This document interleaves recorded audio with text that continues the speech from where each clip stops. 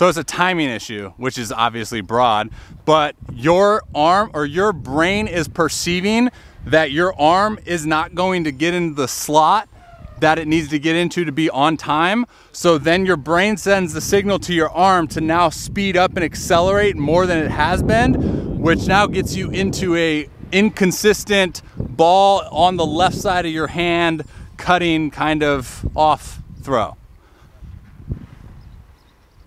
which is not a problem because we're overhauling the time that it takes to get there.